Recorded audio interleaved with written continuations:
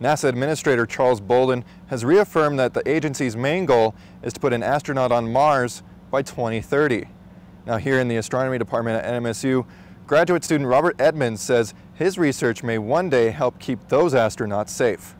The simplest way is to describe it as I'm like the Mars weatherman. Imagine you're one of the first astronauts to walk on Mars, and this happens. You probably would have wished to check the weather report before going outside.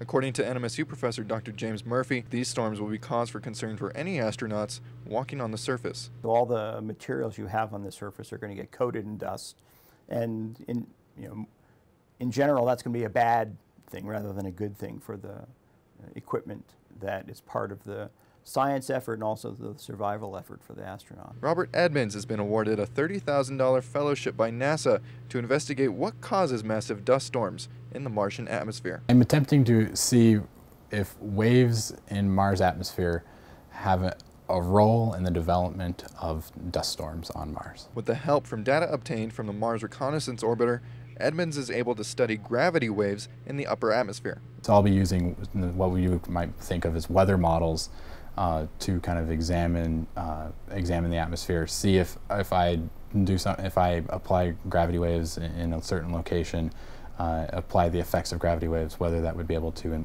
influence the development of a dust storm in this model or not. He says if all goes well with the research, future astronauts will be able to forecast weather on the surface of Mars. If there is this link between what I call gravity waves and dust storms, if that could be established, it would allow us to forecast dust storms that astronauts might encounter. Now on August 5th or 6th, NASA's Science Lab rover is expected to land on the surface of Mars.